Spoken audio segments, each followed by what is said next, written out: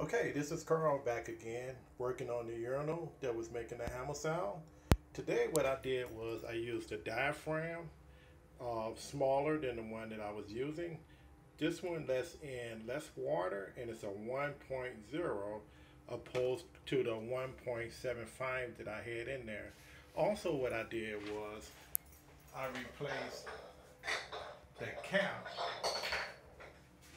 I replaced the Sloan cap too, and that helped too. Now let's try it.